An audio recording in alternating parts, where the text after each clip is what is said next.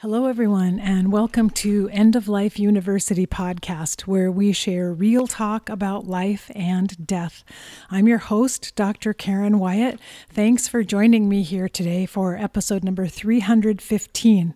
In just a few minutes, I'm going to share with you part one of a conversation I had with my friend Deanna Cochran, who's a hospice nurse and a doula trainer. And Deanna and I have both been doing this kind of work for decades now. So in this conversation, we take a really deep dive into hospice in the past versus hospice as it is right now. And we talk about the need for death doulas and a little bit about our training, she as a nurse and me as a doctor, around end-of-life issues. And then we'll be back with part two next week to finish up our conversation. So I'm looking forward to sharing that with you. But first, a couple of announcements. One is, if you're listening to this live, as soon as it's broadcast, I'm going to be doing a workshop called Surviving the Aftermath of Suicide this coming Thursday, September 9th, starting at 1 p.m. Pacific, and you can still register for it. There's a $20 fee for tickets to the workshop, but I will leave a link in the show notes for this episode at EOLUpodcast.com, and you can look for episode number 315, and you'll see a link there so you can sign up and still attend the webinar. If you're listening to this after the fact and you are interested in hearing it, reach out to me and let me know, and it's possible I can find a way to make it available even after it's already been broadcast for people who are interested in hearing it later. And then I also want to thank my newest supporters on Patreon, Alex Letnick and Nancy Kendrick, and then also thank you to Joanna Dwyer for making your pledge annual. And that's a new feature now on my Patreon page. Instead of paying on a monthly basis, you can sign up for an annual pledge, just a one-time annual pledge if you're interested in doing that. And to learn more about it, you can go to Patreon, patreon.com/EOLU. And there you can sign up and join our team and become a supporter. And thank you so much to everyone who's been supporting the podcast for several years now. So we'll move on to part one of my conversation with Deanna Cochran. I hope you enjoy it. We had an amazing time just talking together, sharing our histories and our stories, and I hope you find it illuminating as well. So stay tuned afterwards, and I'll come back with a few takeaways and to say goodbye. So here we go. Today, I'm so honored to be having a conversation with my friend, Deanna Cochran. Deanna's been on the podcast before, and we've known each other for a while now and convened together at a retreat center. And so I value Deanna so much, her friendship and her wisdom and experience. And I've been really excited for this chance today to have a deeper conversation with her. And if you don't know Deanna, she's a registered nurse with certification in hospice and palliative care who has served as a private end-of-life doula since 2005. So Deanna's really one of the pioneers of this movement too. She has been mentoring and training death doulas and caregivers since 2010, and she's the founder of the Care Doula School of Accompanying the Dying. She is also the author of the Amazon #1 bestseller, Accompanying the Dying, Practical, Heart-Centered Wisdom for End-of-Life Doula and Healthcare Advocates. And you can go to her website, qualityoflifecare.com. So Deanna, hello, welcome, and thank you for joining me in conversation today. I'm so happy and can't wait to talk to you again. Thank you so much for inviting me. Yeah, I've just been, well, for one thing, I think we've been kind of missing each other. Yeah. We haven't had opportunities to get together or see one another. Yes. And so it will be really nice to have a deeper conversation. And I had asked if you'd give a little of your backstory for anyone who's not familiar with you. And I know it does seem like everyone knows Deanna. I don't know about that. You're a fixture in this field, but maybe if there is someone someone who isn't familiar with your story, you could just briefly tell people what brought you into an interest in working around the end of life. So I can tell you that I was brought into dying, into accompanying the dying or being at the bedside from my grandmother, my abuelita, my dad's mother, and from Laredo, Texas. And I was down there, and a woman that used to sell us candy that lived on the corner, that actually I learned just recently, they were longtime friends of my grandmother and grandfather who came in from Mexico. And so they lived together in Pearsall. They all moved down to Laredo, and then they lived next door to each other. So Serapita had a little corner store, and I grew up going down there every year from Washington, D.C. is where we lived. And we bought candy and hung out there, and she had the best ice cubes. And anyway, when I was 13, she was dying. And my grandmother one day took me and said, well, I was laying on the couch in my jean shorts and T-shirt and flip-flops beside the couch. And she said, come with me, vamos, in Spanish. I'm like, okay, where are we going? She just said, come on. And I put on my flip-flops. I didn't have sacred clothes on. I didn't know where we were going. And she took me to her house, and I didn't know what was happening. And I knew, though, as we walked through, it was not remodeled, just additions, and they all were, going down because they were very short. So the roof was going down all the way to the back. And so I had to kind of bend down, and we get to the back, and there's women in black and with veils and sitting around in vigil. They were in vigil. But I could feel, like, I didn't know anything about, energy or anything at 13, but I could feel a difference. As I walked back there, I could feel a difference. And I knew something really powerful was going on. And when we got back there, I saw Serapita in the bed, and I went, oh my gosh, I just knew she was dying. Something told me that's what was happening. She wasn't just sick. There was some reverence there, and they were reading and praying. So, I got to be there. And I remember the feeling that I had was I was respected. I mattered, that they brought me into that circle. And I didn't feel like I mattered before that. So that was pretty amazing. Wow. That is an incredible experience.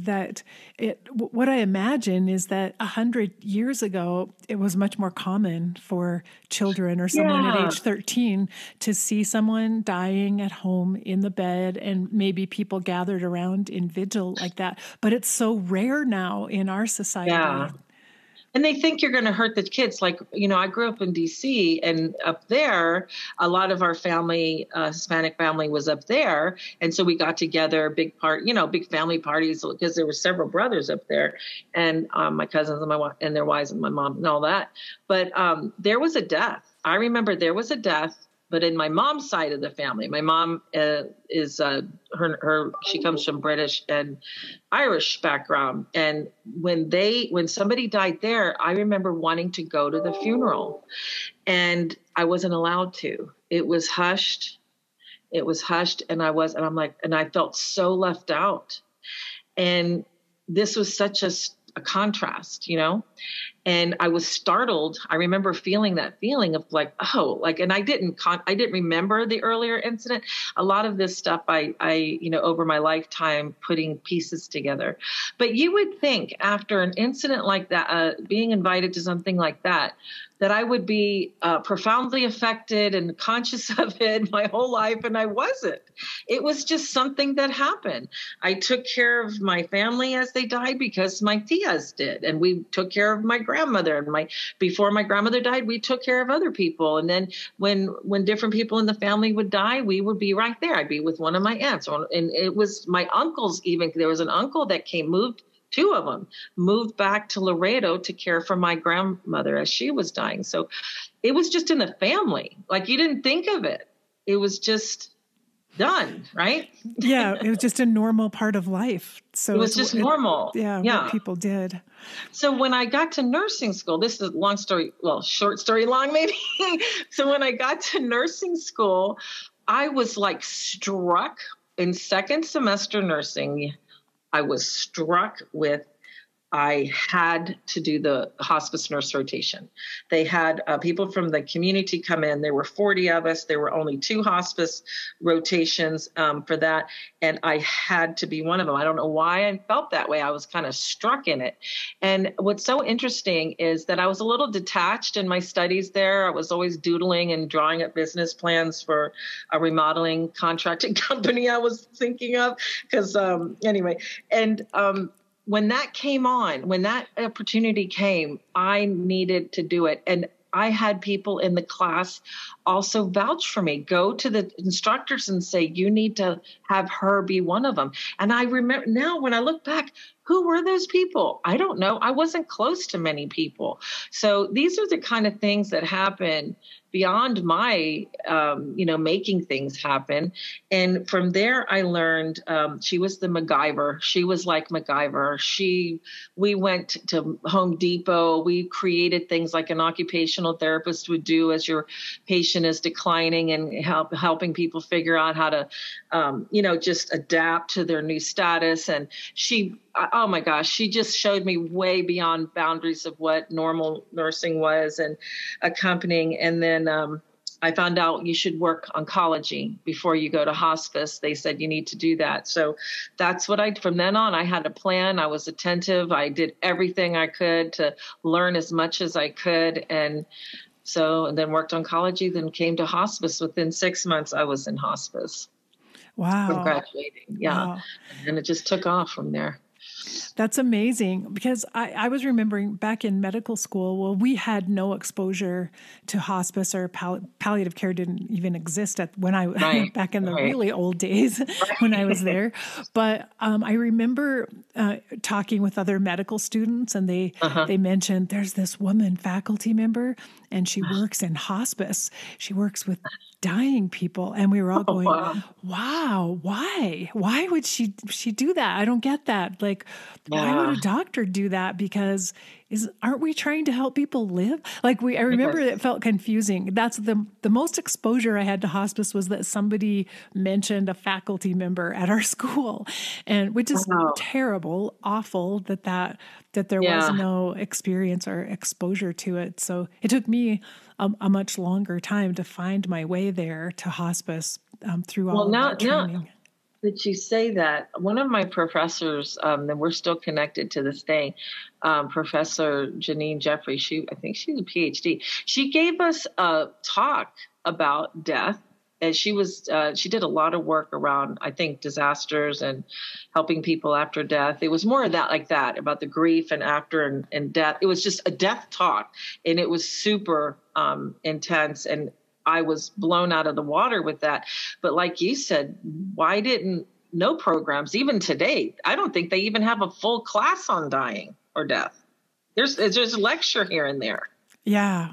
Yeah. Which is kind of amazing when I think about it. And remembering back to my medical school, we had a whole week on human sexuality where they showed us all kinds of videos, a week on sexuality, because they wanted to desensitize us so that any patient could come and tell us anything, absolutely anything, and it would not feel strange to us or like, what? I've never heard of that. So we had this 1 week of really intense training in sexuality, but that's what we should be having around death and dying. Yes. We need a really intense week so that doctors are no longer so afraid of death that they can't talk to their patients about it or ask them questions about the end of life. We need that's a journey. That's a journey. They can't do that in a week, right? Yeah, so, I get that's true. That's true.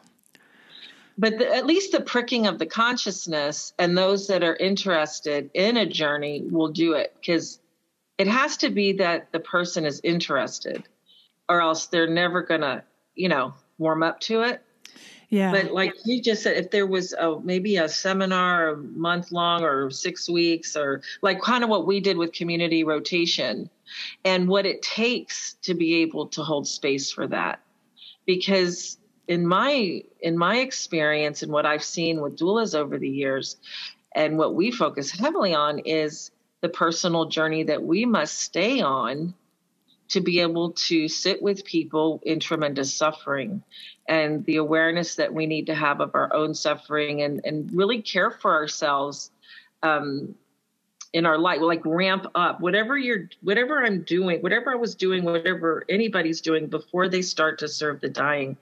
I really believe they need to ramp it up to a new level of care, spiritually, emotionally, and physically, energetically, because you're going to be in situations that are intense, and maybe before you weren't.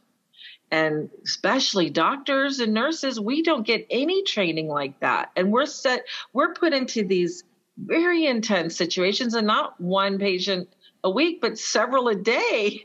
Yeah.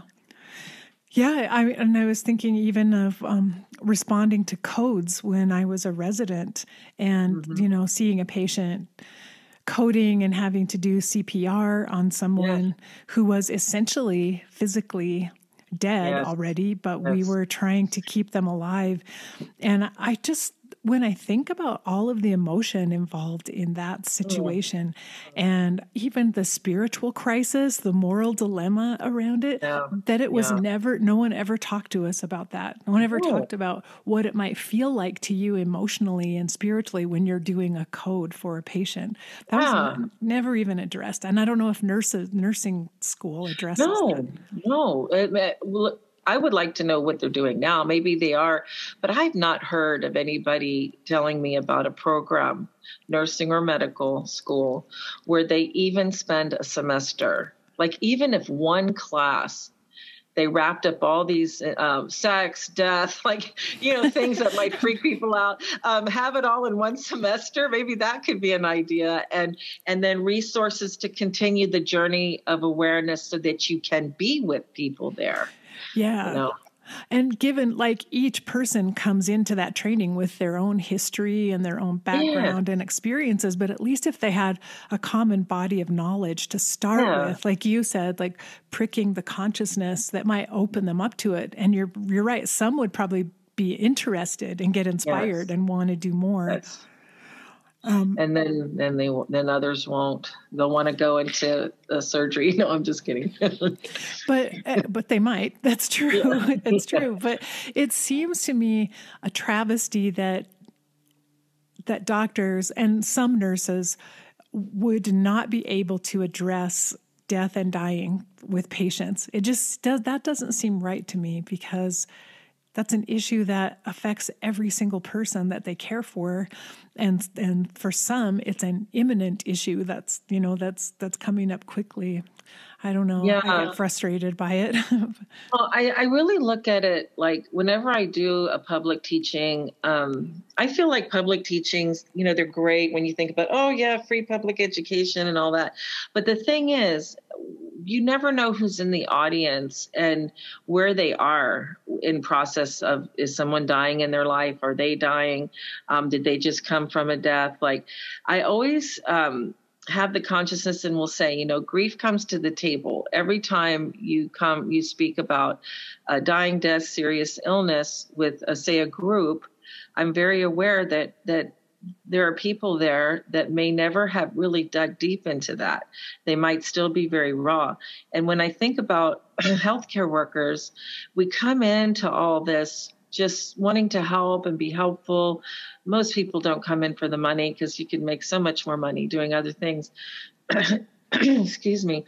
And our hearts are there to make a difference. And the problem comes in is that there's then no time, because the system is set up that you have to work real fast, practically running down halls all day long.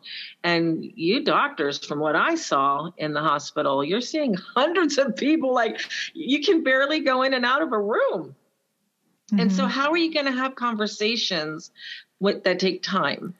And that's what a physician told me. I interviewed a physician one time, and they told me, we didn't talk about this on the interview, but they told me that they knew that a person coming to their office was dying. They knew it, but they didn't have the time to deal with it.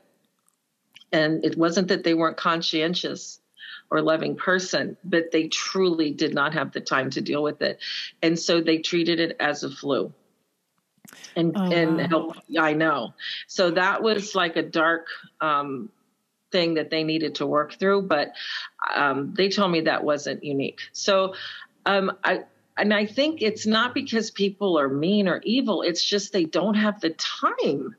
Now that's if they even have the consciousness and the skill to have a conversation with somebody, which most people have to really learn and train, like in hospice, right? In hospice, they don't train us to have these conversations. You take your orientation, you come in, you take your orientation, and then you go out.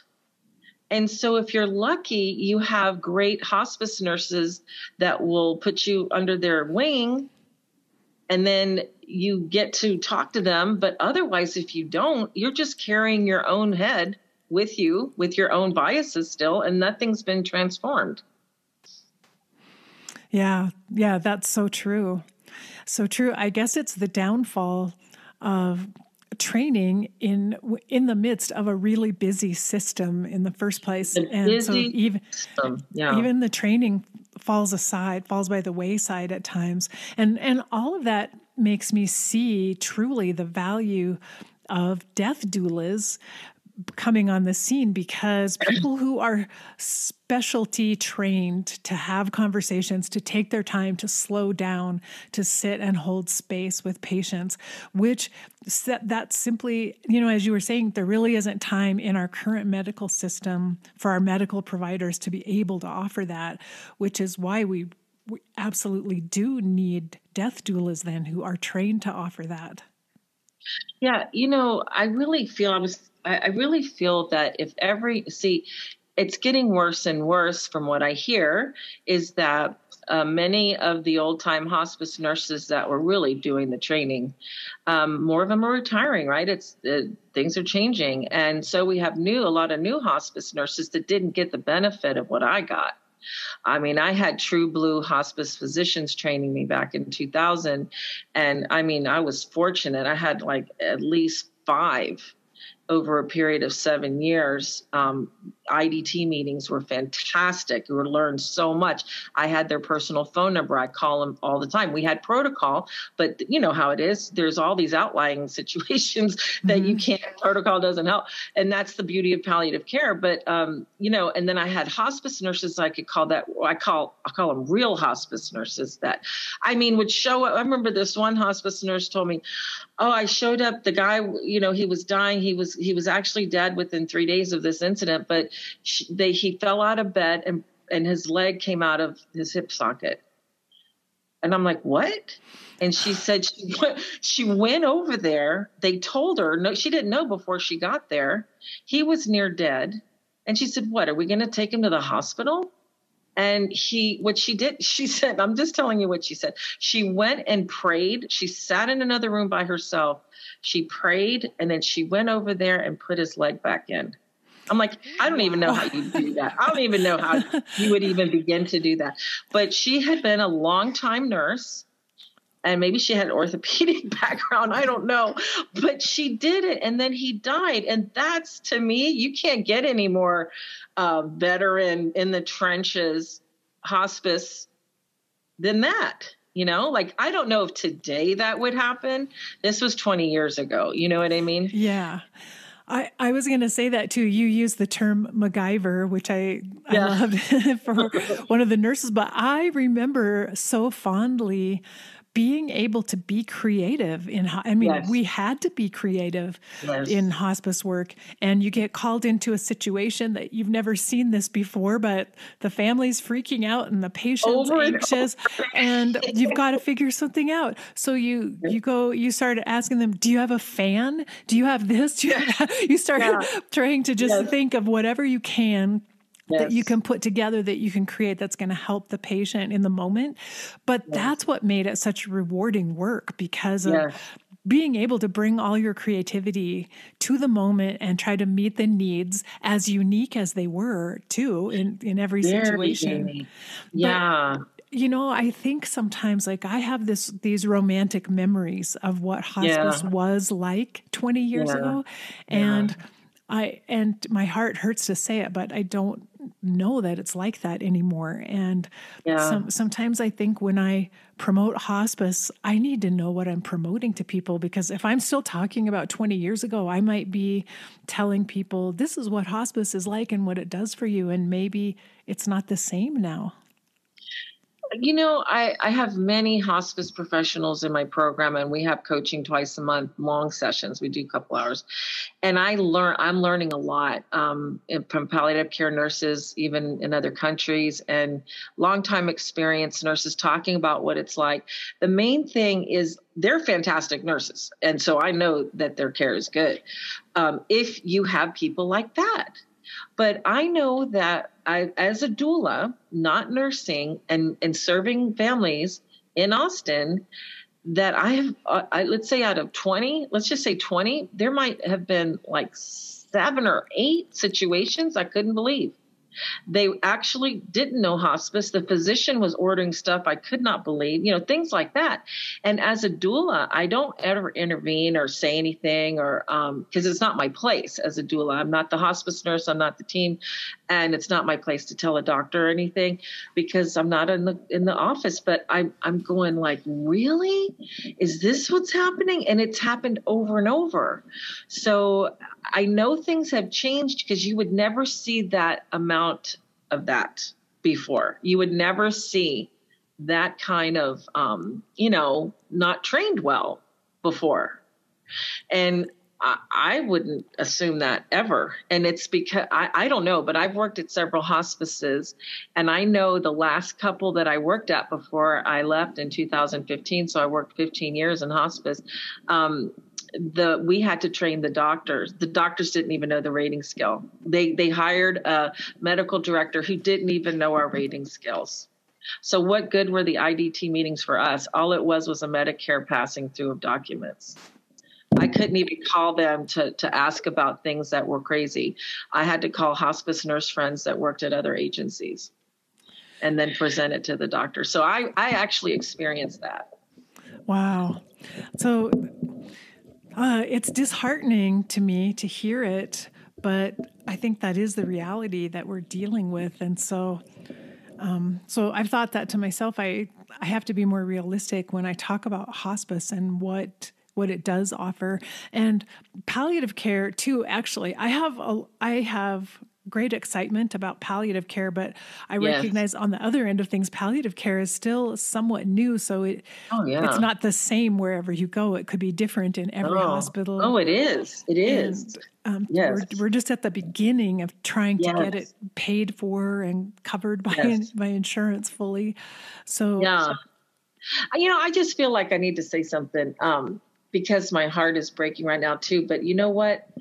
I really do. I hear so many people say how hospice really saved the day and how much they loved it. And I know I still love hospice, and I know that how good what they're doing is so good. I also know, though, there's lots of physicians writing books. There's lots of people talking about other kinds of experiences. So I never want anybody to feel like, if anybody's listening, that is like, what? I want you to do hospice and try hospice, because they're better than nothing. If it's a bad hospice, it's better than nothing, because you can go from there to change hospice. So we talk a lot about in the program around being that advocate, that gentle advocate, that I say, this is what should be happening. And if it's not happening, then find out, go behind the scenes and find out, is it a nurse issue? Is it a system? Is it a hospice that maybe the hospice is overwhelmed and they don't have enough people? Find out where it's coming from if you're not getting the service. And especially if the person's not comfortable. I mean, with hospice, that's the main thing. We know how to deal with physical symptoms. And most of my caseload, most of my 15 years was oncology. It wasn't dementia. People with dementia have milder issues. It's devastating illness. The issues that you deal with are milder. With oncology, as you know, you're dealing with big stuff. Mm-hmm. People's bodies have been through the ringer, and they have all kinds of surgeries that make their bodies so different by the time they get to hospice. And we had to really go outside the box. And I'm really, I've had a lot of experience with that. And so if you are not comfortable, I can tell you there's always something we can do. I can tell you that there's always something we can do, because palliative care thinks outside the box, and you might not like what we have to do, but there is something to do. And I take it all the way to palliative sedation. You might not like it, what we have to do, but there is something to be done. And you're so right, Deanna. I don't want our conversation to imply that hospice isn't good in any way. We can be reminiscing about the way things were in the past, but hospice is still, it's so vital and so essential. Oh my hospice gosh. and palliative care. And what we need is more support for both of them, so that we can help them function at their fullest capacity and have the staffing that they need and the training that they need and the resources available. So we need all hands on deck and all the support we can get for hospice. And I'll tell you, like, I think that about the doula, you know how as things evolve, you start to get insights. And the insight I'm getting is, if every hospice new employee came into a program, I don't know other programs, so I just have to refer to mine. I don't know. I wish I knew more about other programs. But if everyone came through my program, they would probably save 2 years of having to get the experience that they would need to know what someone knows, that needs to know. In the beginning, you don't know anything. So it takes a couple years to really get in your groove. And that means it takes many, many, many people to serve. And that's so unfair to a new hospice employee. So the reason why doulas are so amazing, it's not that they know more than hospice or they're nothing like that. They're just companions. But they've been trained, like the people in my program, you give them a good year, oh my God, they're out there doing they understand palliative care. They understand to guide people to palliative care prior to hospice. Most people don't die with hospice. So there's a lot of dying happening out there, and they won't get to hospice, or they get to hospice the last week or two. They've been dying long before that. For at least a couple months, they're going down hard and maybe going in and out of the hospital. So I feel that every doula needs to know inside out palliative care. And I'm talking pre-hospice palliative care. And it's not the same as hospice care. And people don't know that, not even healthcare. Yes, that's so true. They all constantly lump them together as the same thing. So the doulas, to me, where they will help hospice, when I was chair of the National Hospice and Palliative Care Organization, the End of Life Doula Advisory Council, what we learned, because it was the council's about learning what hospice needs and then sharing with them how doulas may be able to support. And that's super clear, that direction from the NHPCO around the goal of the council being educating the 6,000 hospices and palliative care organizations in this country about how to utilize doulas. And so right before COVID, the last conference they had in Florida, me, Henry, and Suzanne went down there, and we gave that presentation of how hospices can utilize doulas and how hospices can, use the concept of a doula program without investing tons of money. Because, of course, if you want a custom-built program, you've got to invest in that. That's a big deal. But there's things that you can do as a hospice to take advantage of the resources and the doulas that are already in your community. And so with that, I learned a lot in that role, and I learned a lot about what hospice needs and how doulas can support. And so community doulas out there, hospices need our support because they're being squeezed for time. That's the problem, right? Mm-hmm. That's right, Karen. That's why hospice nurses are leaving a lot of hospice, because they can't possibly serve all the people they're supposed to serve and then do paperwork up until 11 o'clock at night and then take care of themselves and their families and be back at work at 8. It's impossible. And so that's the kind of thing that is squeezing our talented hospice nurses and squeezing our chaplains and our social workers and our CNAs. And that's one of the things that I don't know what we're supposed to do to fix that. Yeah, it seems to me like there's this perfect storm of maybe increasing need and demand for hospice care because more people are seeking out hospice care now than in the past. But at the same time as we have staffing shortages throughout healthcare in every area.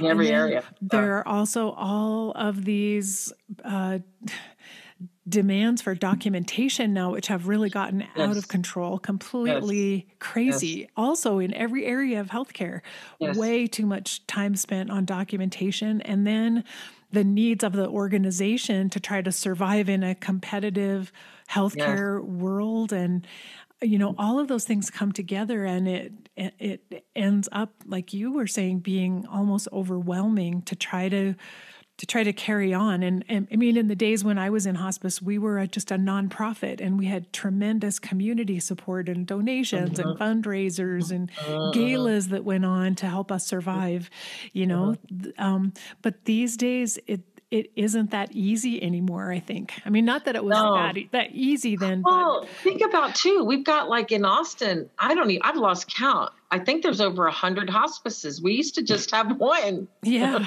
Isn't that crazy?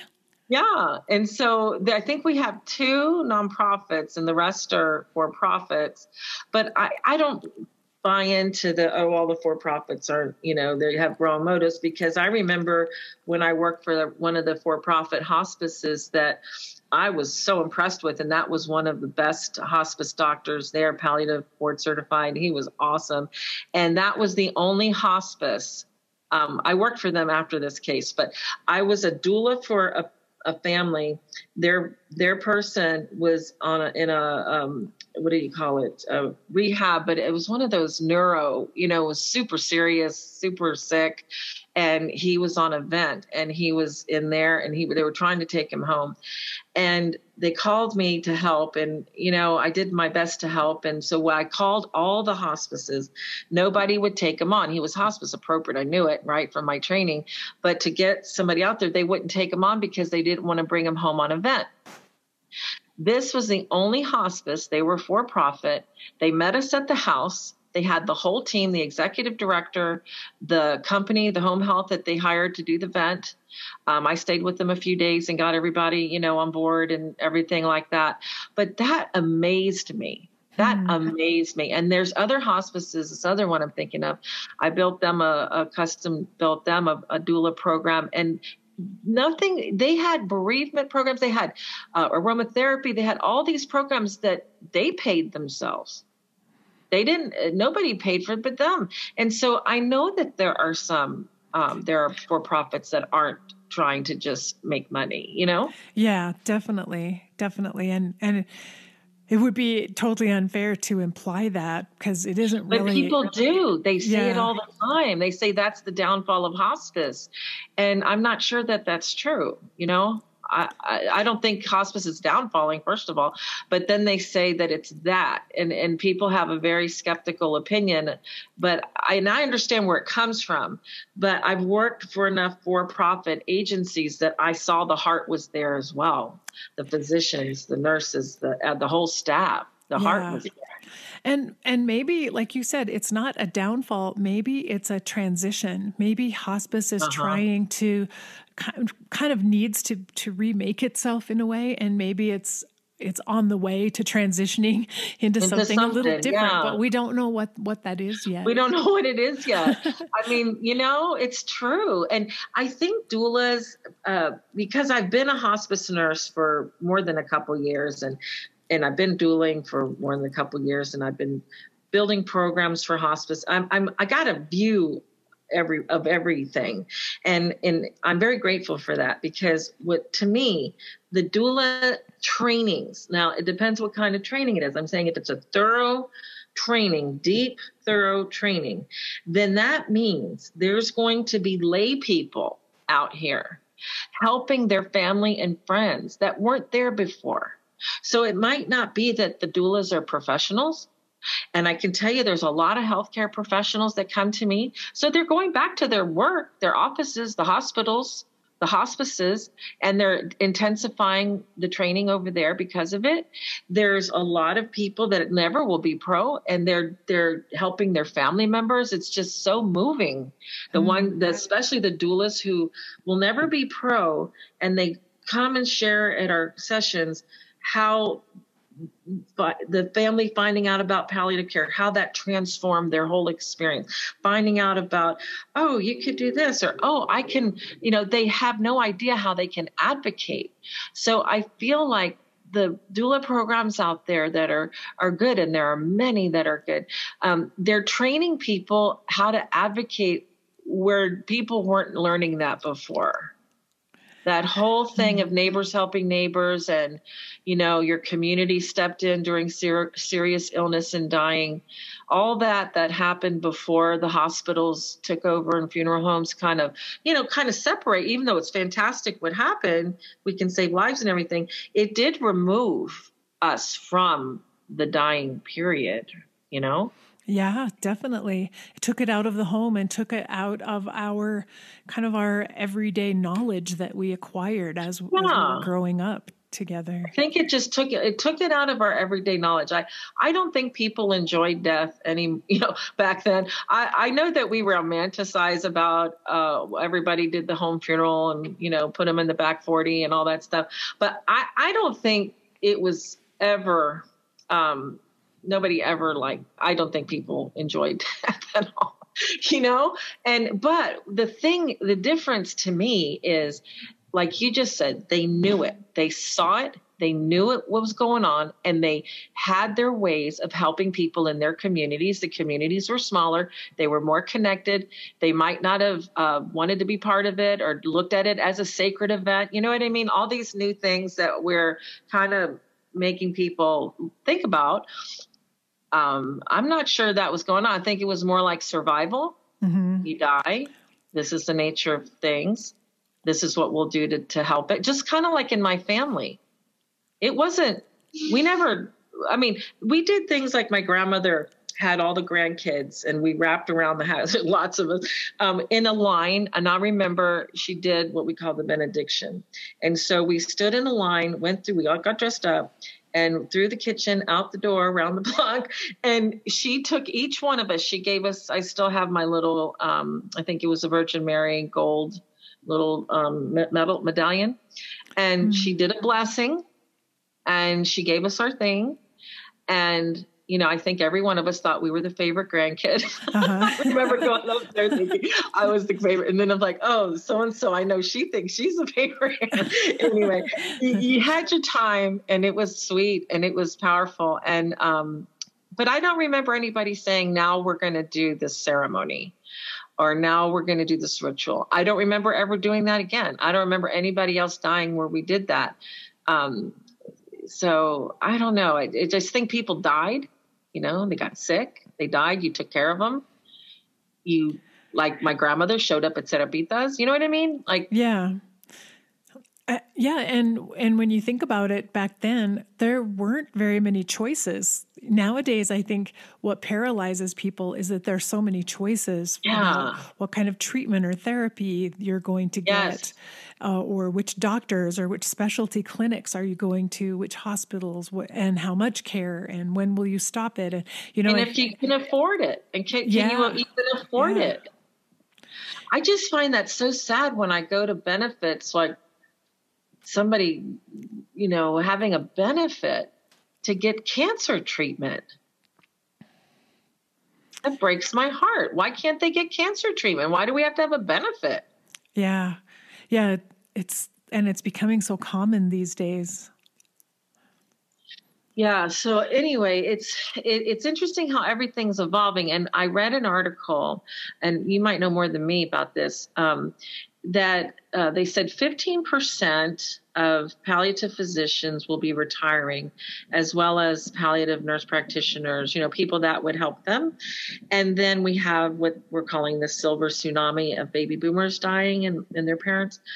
And so right there, you see a huge, like one curve, one line going down and the other one coming straight on like a tsunami. And how are we going to step in? Like the stress of the system, like COVID has shown us what happens when the system is stressed in a certain way. Well, when this happens, it won't be the same way that COVID did, but it'll be a new way of stressing the system. And I think doulas will be, you know how I see us? I see doulas, this is what I talk about a lot, is that say there's a doula, because they're all over the world, there's not like a preponderance of doulas in one little city area, maybe New York City, because there's millions and millions of people. But in any other place, there's just a couple. There's one here. There might not be another one in the state, but they're all over the place, but you don't know where they're going to be. But wouldn't it be great if, like a neighborhood watch for crime, if we had a neighborhood doula? And then when death starts happening, serious illness, and all this happens and everyone's falling through the cracks because the system's stressed, like we know what's coming, then that doula can help train, educate, and show and system things we can put into place and how people can help each other. I feel like that would be amazing. And that might be where we're going a little bit. Yeah. And you know what just occurred to me? Because one thing we talk about a lot is that dying is not necessarily a medical event. It doesn't necessarily need a medical approach other than on the periphery, but if there's a shortage of people in the community who can help offer hands-on care for a person who's dying and help a family with a dying loved one, then the default is to turn to the medical profession for help. That's the only place people know to go. And if we could, like you're saying, if we had community doulas everywhere who were helping with all of these deaths that could be managed at home and that don't necessarily need a lot of involvement from doctors and nurses, we would save for the medical profession those patients who really do need special attention and special care at the end of life. But right now, everything is going into the medical profession. You're right. Yeah, that's a great insight. Yeah, we don't have enough community people available for that care. And I wanted to say, too, I think we know that dying is a holistic event. I mean, it's the whole person, and that we need care that's holistic, that focuses, yes, on the physical needs of the patient and family, but also the emotional and spiritual needs.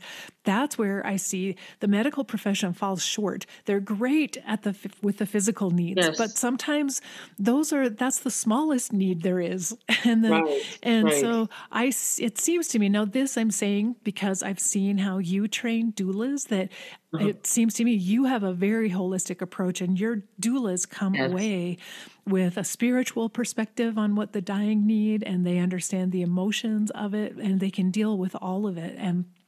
And that, I believe, is essential, that training. And maybe that's why medical professionals could benefit so much from going through the doula training, because they would I really think so. Yeah. They'd get the emotional and spiritual pieces that they're not able to find. That you go to a medical conference anywhere, and there aren't very many people talking about spiritual issues at a medical conference, Well, yeah. And I think it's like, to me too, like, say you come into the program. Most people that come in, they want to learn vigil. I want to be an end-of-life doula. They think in vigil, and they're wanting to do bedside. I mean, that's just, they're not coming in thinking, I want to help people outside the system before they get to hospice, die well, guide them to hospice. I mean, nobody's thinking like that when they think about end-of-life doula. They're thinking about bedside vigil and the sacredness of it all, and wanting to help people have a beautiful passing.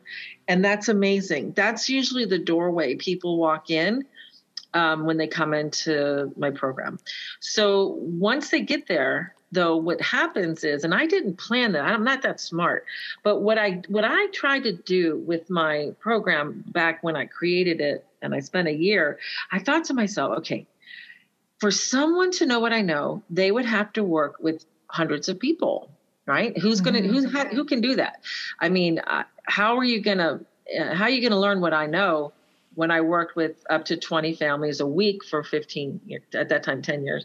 And then as a private doula for 5 years, how are you going to learn that? So what I thought was, what did I learn? So I wrote down kind of what I learned and all the bedside stuff, of course, but what did I learn? And inside of me, I thought, okay, what questions could I ask that would access that I learned? And that's the personal journey part that they go through in my program. And so like I said, I didn't plan it because I really believe that we're inspired in bigger ways than we ever know. That's just my thing.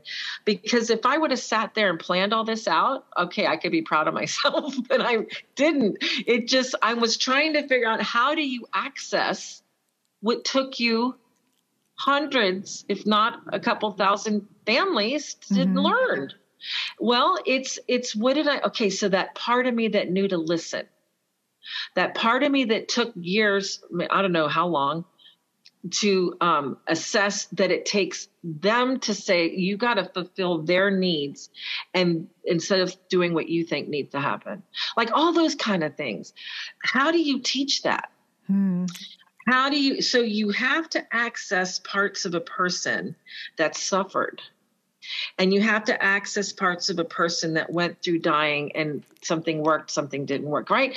There's a lot of personal, your background matters big time in your personal experience, so that you can become aware enough so that we don't take the baggage with us as we sit with another, that we learn how not to speak, that we just go and kind of be quiet and let them. We have this place where I call it the pause. Like, the pause exercise is that I grow in my consciousness of pausing before I answer when I'm with the family, right? So the practice, like meditation that you do every day or every week or however people do their meditation, they tell us, don't feel ashamed if you start thinking all these things, just let it go by as a cloud. Don't be mad at yourself. Just let it go and go back to nothingness. Well, with a pause, what I ask people to do and what I do is I'll practice, say, 5 seconds. Today I'll make a choice. I'm going to 5 seconds. I don't care who talks to me. I'm not going to answer for 5 seconds. So what that's doing is training me to be quiet, right? When you want to knee-jerk speak, right? People will say, I got this download. God told me to say this. I was like, no, most of the time it's not a download or God said. Mostly it's you being nervous. Your own suffering got pricked and you're trying to overcome it, your discomfort. Most of the time, that's what it is. And I've learned that from chaplains, and I've learned that from social workers. And that's a great exercise. I love that. Yeah. And kind of stopping, as you said, that knee-jerk reaction, which is oftentimes what gets us in trouble, because we haven't thought about what we're going to say first. And yeah, and even like, there's a lot of holistic kind of practice, a lot of very savvy people. I mean, just because they haven't dealt with dying, lots of people coming into this work that are very savvy, emotionally healers. They work with lots of people in crisis. They might be new to end of life, but they're not new to suffering or working with people and healing and all that. And even them, and psychotherapists, lots of psychotherapists in the program, even them, they even cry harder through the study than other people. And I remember when that first started happening, it's like chaplains and psychotherapists and shamans they're even more moved by this than other people who've never been. And I had to ask, why? I don't understand. I'm not judging. I'm just like, help me understand why you're so moved and you're crying a lot. And one chaplain helped me see that's our training. Our training is to get closer to our heart.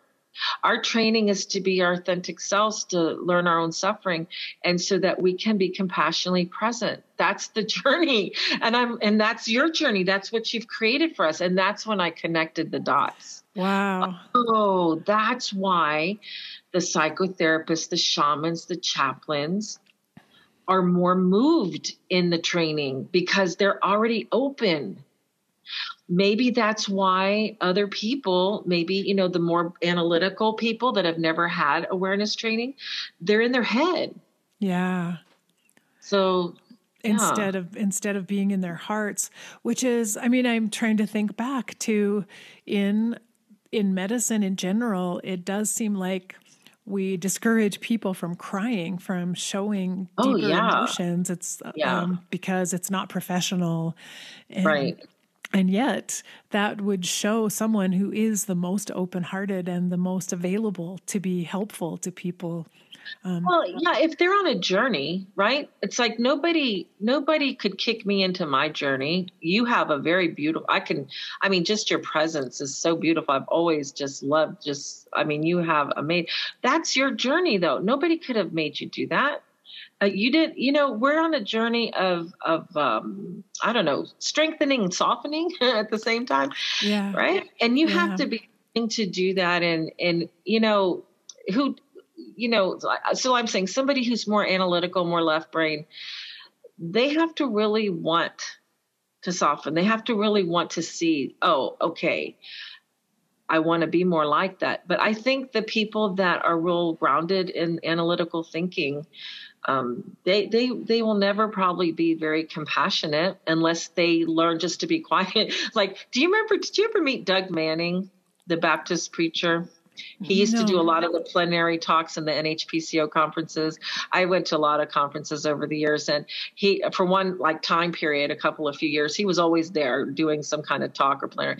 Anyway, back in 2006 or 7, I did his celebrant training, and I went over to we were in a mortuary school, and because it was all 40 funeral directors or 30 and me. I was the only one on the life side of things, and they were all on the after death side of things. And we walked into, every day we would go to training, it was like 4 or 5 days. There were heads, because it was a mortuary school. So it was crazy to me. I'm walking in and seeing all these heads and, oh my God, and people in jars. It's like, And so anyway, we were there, and I remember what he said. Because people used to think I was so smart. I never knew what to do ever. And all I did was keep quiet because I never knew what to say. And everybody would tell me how much comfort I gave them and how I just knew what to do. And he goes, I never knew what to do. Wow. I just thought that was the most powerful thing. So anything to train us to be quiet, even a rigid left brain person, if they were an introvert and quiet, they would still probably, a person would feel, if they were looking at the person and being with, they would feel loved probably, because they're quiet. They're not trying to fix it. Yeah. Yeah. Wow. Because there's being still and quiet can be so profound. Like those moments, it's not that they're empty moments. It's almost like they contain so much. They contain everything, including love, those moments of stillness. Every now and then somebody will say, and it's an honest mistake because we're all learning and God knows what I still need to learn. But it's like, they'll say, well, I just have a person with dementia and they're sleeping all the time. They can't even speak when their eyes are open. And I'm sitting there and I'm wasting my time. I'm wasting their time. Nothing, I can't do anything. And I remember, it's a gentle journey with someone who believes that way, but because, you don't want people to feel bad about where they are. And how I've learned how to do this is say, look, when you're sitting with somebody, they can tell when you're distracted, right? You're on the phone with a friend or you're sitting with them and you're trying to talk to them and they're just completely this squirrel, that squirrel, looking up, looking down, catching the phone. Their energy is not with you. And okay, so when someone comes to me and asks about that, what I really want people to understand is that when you're present with somebody, they feel it. And how I know this is because we've done several retreats where I have people lay down. One person's laying down, acting like the person who's dying, and that they're unresponsive, so their eyes are closed, they can't speak, they can't move, they can't do anything. And then the companion, is sitting not right on top of them, but like about a couple feet away. And then the exercise is the companion follows the breathing of the unresponsive person. Okay, so their focus is the unresponsive person, the dying person. They're breathing with them, so now what's happening? They're connected. They're focused. And then what I ask people to do is from my heart to your heart. It's like this, from my heart to your heart. Like right now I'm doing it with you, but we're facing, I don't know. I'm loving you. So my heart, I'm intending to send love from my heart to your heart. My mind, I'm saying, you're okay. I love you. Everything's okay. You're in good hands. So my mind is busy when it's thinking, it's doing that. That's how it's being programmed right now, my heart to your heart. And I'm breathing with you. So it's kind of taking care of everything that could go off track. And now I'm very present. And I'm not wasting time. And the person, every single time, the person laying down feels the connection. And they marvel at it. Now we do this a while. We don't just do a 5-minute thing. We take some time. And they feel it. So the person who's actually doing it, the companion, they feel it, of course, because they're intending it and they're doing it and they're acting it out. But the person laying down without their eyes open is feeling it too. So I feel that if we can sit with people who aren't responsive, love them heart to heart, mind to mind, spirit to spirit, just set up that, when I say intention, I'm not trying to be metaphysical. It's just that where your focus is, where your words are, where your belief is, there's the energies going there. And now you have a full presence, no matter what they're doing. Exactly. And that's just such beautiful training that you're doing, because you could talk about this over and over again and people may not get it, but when they experience it, that's something they will never forget. That's such a profound if you experience training. If you experience that, then you'll never doubt again your presence. You won't. What a gift that is, that you offer that in your training. Well, I learned it from somebody else. It's like, you know how we are. We just recycle like the beautiful teachings all around the world. And there is like every time I go do a training from a shaman or a pastor or a method like therapeutic touch or Reiki, I always ask. Right now I'm working with another healer from the Dominican Republic. And she tells me, she'll say, now you can't teach this for 2 years, or you can't teach this for a year. You have to do da-da-da-da before you can teach us. So I appreciate that from her because she knows I'm a natural teacher. Maybe that's why she tells me. But I always ask when I'm in class or taking some training, can I teach this? What can I teach around this? Show me what I can share with lay people. And that's so important because every kind of method, there is a part of it that we can share with each other. And that wisdom, the more it's shared, then the more confidence people are going to have that they matter. I think a lot of people think they don't matter because they're not having what they think are conversations that mean something. Like, we're not talking about advanced directives. We're not talking about forgiveness. We're not talking. So they think that what their presence doesn't mean as much, Yeah, that makes so much sense, that they have an expectation of a certain outcome, or that they should be doing certain things, when actually the stillness and the presence is the most important thing that they could be doing. The focus, that's what it is. And there's a woman that I follow. She's actually a business coach and crazy. And I love watching. She's so out there. She's just so out there. And she had this one episode of not doing anything about that, but she was very serious in talking about how to be there for someone who is suffering. Because sometimes you're working with somebody like that. And I'm like, oh my God, she's fantastic. And one of the things that she said that I don't hear often in in our circles, we say all the things, presence, this and that, and the other. She said two things. She said, really hear them. Really hear them. I hear deep listening. I hear, really try to be there and listen. She goes, don't try and be there. Be there. And hear them. And the other thing she says that I love is she says, God, how does she? Don't expect any change or don't. And I know we say that in other ways, but I never heard, she kind of broke it down and even went a step back from the language that we use a lot in end of life circles. And I liked it because it felt more accessible to somebody who's not in end of life circles and speaks our sacred language and all that stuff. I can hear, don't expect anything to change. Oh, okay. That sounds different than sit there with no expectations. I don't know why, but Karen, do you know what I'm saying? It's let's break it down. Yeah. And I hear what you're saying too, that sometimes some of the things that we talk about almost become catchphrases or trite in a way because we've said them so often. So people hear the words and don't actually think about what they mean. It's just like, oh, yeah, be present, deep listening. Yeah, I know what that is. But when you say it in a different way, it wakes someone up a little bit to stop and think a minute about what that means. And because I wasn't expecting much from her in that regard. I'm like, okay, gosh, I wonder what she's going to say because she's so outrageous, right? I'm like, how deep could she be when she's that outrageous?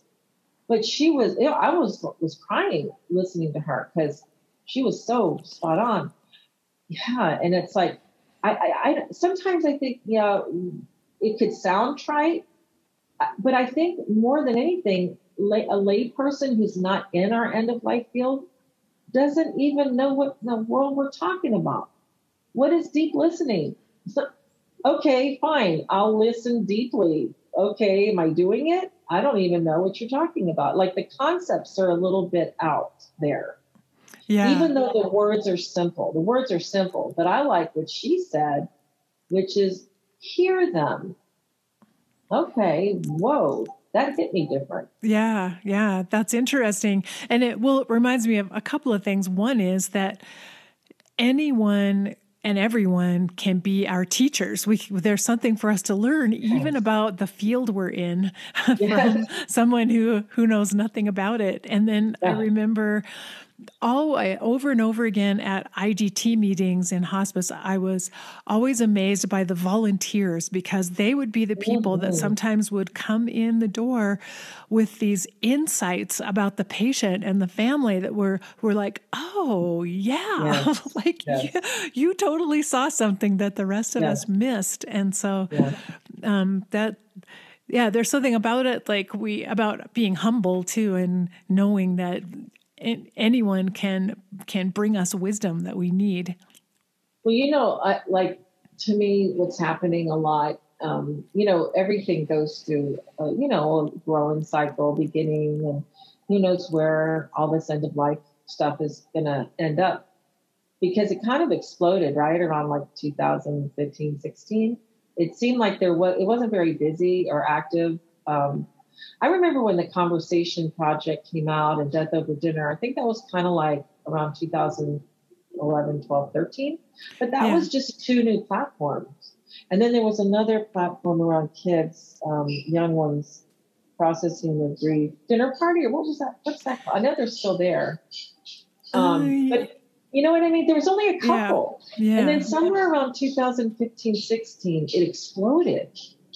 And there's so many people now adding to the conversation from their worldview and their profession and even when they're not medical, mostly not medical, they add so much, adding so much. One of my biggest awarenesses that happened a few years ago, I had a retired salesperson come into the class and I'm like, oh God, how opposite can you be?